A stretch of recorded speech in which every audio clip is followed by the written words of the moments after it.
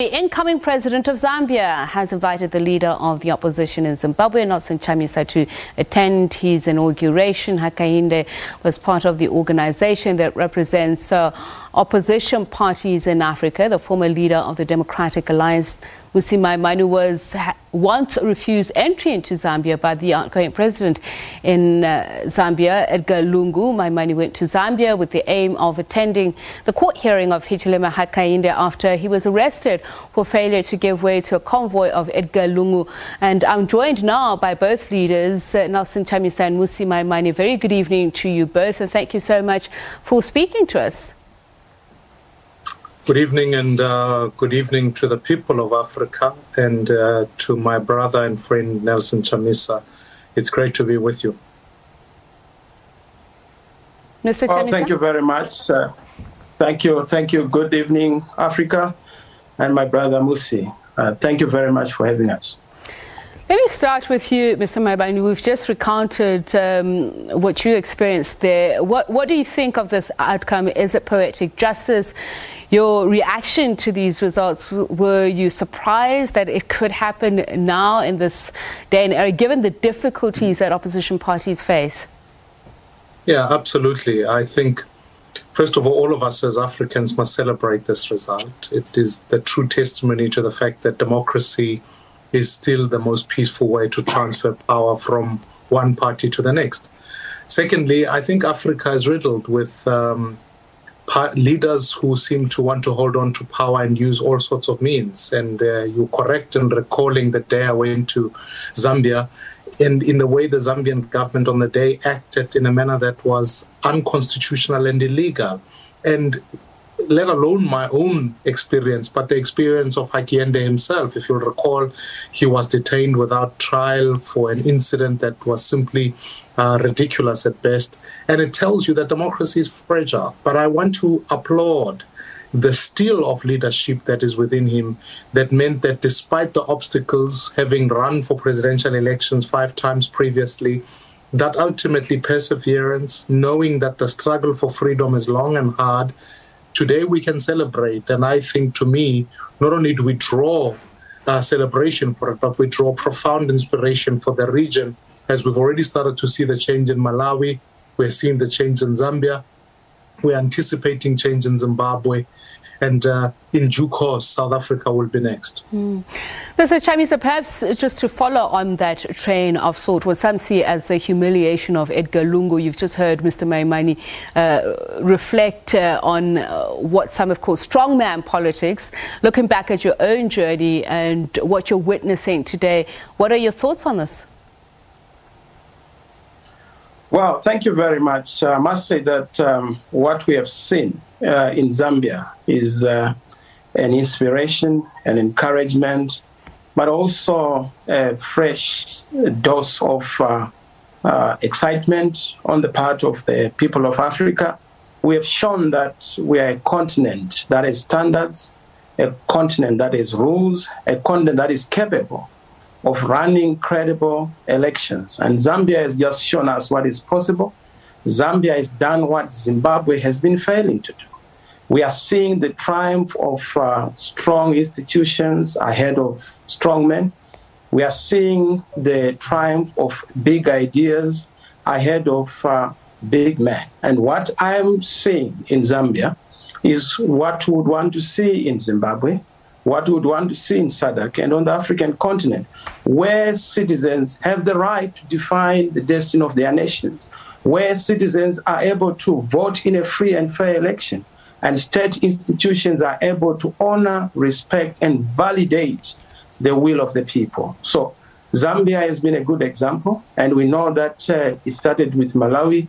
It has been this fresh breeze that has been blowing within the region, and we hope that it will continue to engulf and galvanize the entire continent.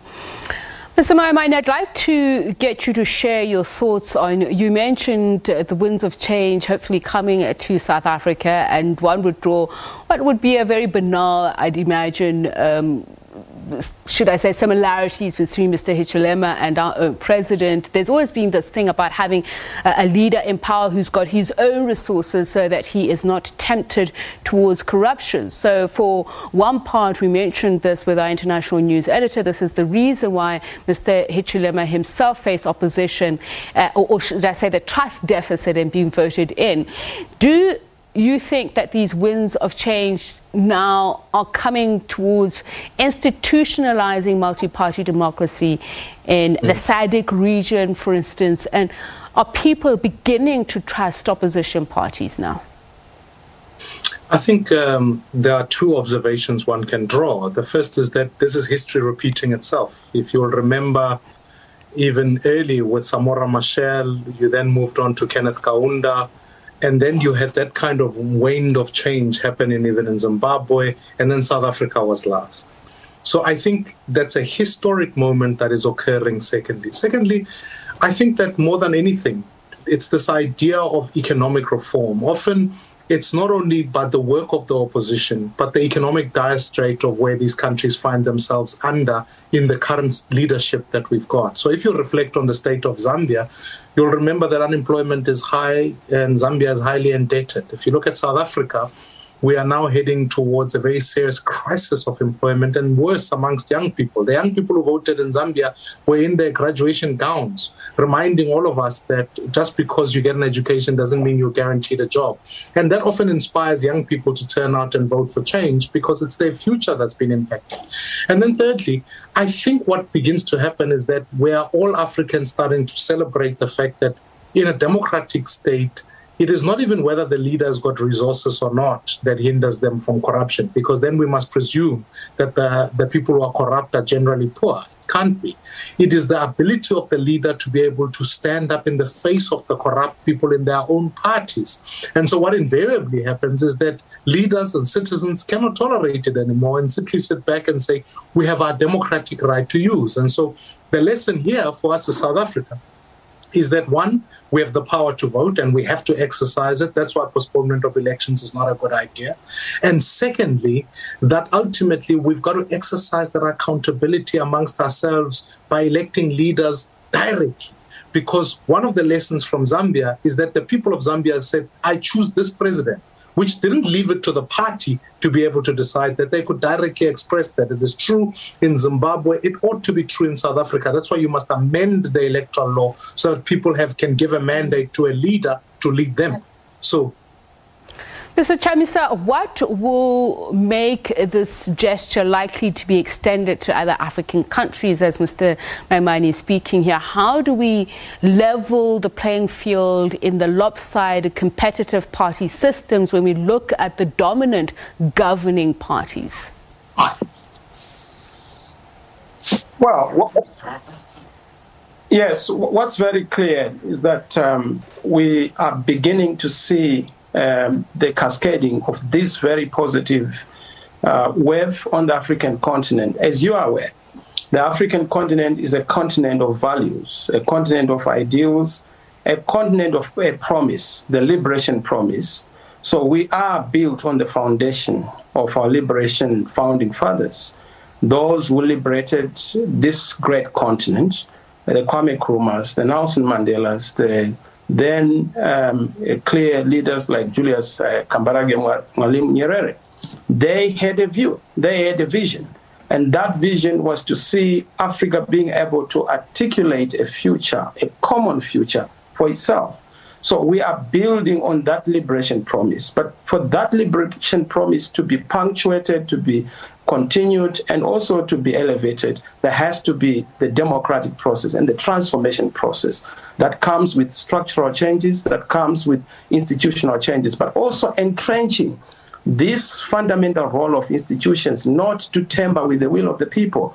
We want to see the bullet moving away from invalidating the power of the ballot.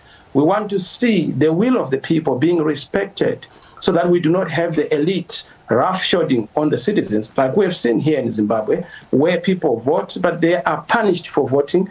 They are also manipulated in terms of their outcome. So that can only be a way of strengthening institutions, but like our regional bodies, such as SADC. We need to make sure that SADC plays its important role, not to side with a club of those who would want to manipulate the will of the people, but to side with the people. Look at what happened in Malawi. SADC had endorsed the Malawian election, but the institutions within Malawi itself invalidated that vote because it was an invalid one. There had been that tipexing of the election result. We want to see strong institutions coming in, kicking in to support the citizens, to support the will of the people, to support the verdict that people would have given on a particular election. Thank you so much for your time. Wish we had more to speak about the role of opposition parties. Mmusi Maimane, leader of One South Africa Movement, and Nelson Chamisa, leader of Zimbabwe Opposition MDC Alliance. Thank you very much.